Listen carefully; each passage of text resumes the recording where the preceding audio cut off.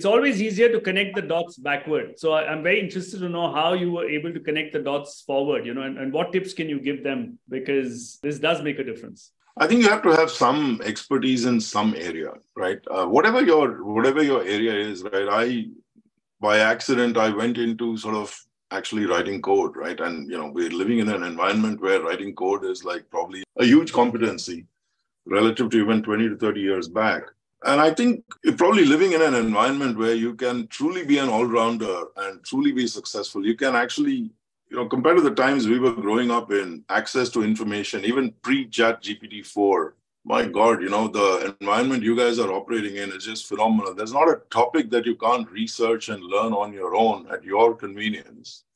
So my words of wisdom, advice, old man's, words, whatever, take it whatever you want. Try and invest in yourself in becoming, well-rounded in terms of what you understand. So if you are deep in IT, God bless, do that for the first sort of 10 years of your life, but then go T-shaped, as we call it now.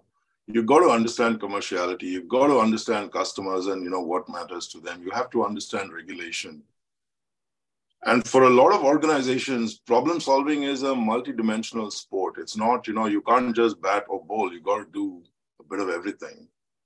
And I would encourage you to sort of invest in yourself in understanding all of that. Wherever you work as well, there are enough people that, or operate in your organization from where, you should be learning and just, remain sort of curious all the time to learn. I think that is a big deal because it's very tough to be in exactly the right place at exactly the right time. It's very rare, right? That's why you have very few CEOs and CEOs of a top 100 organization.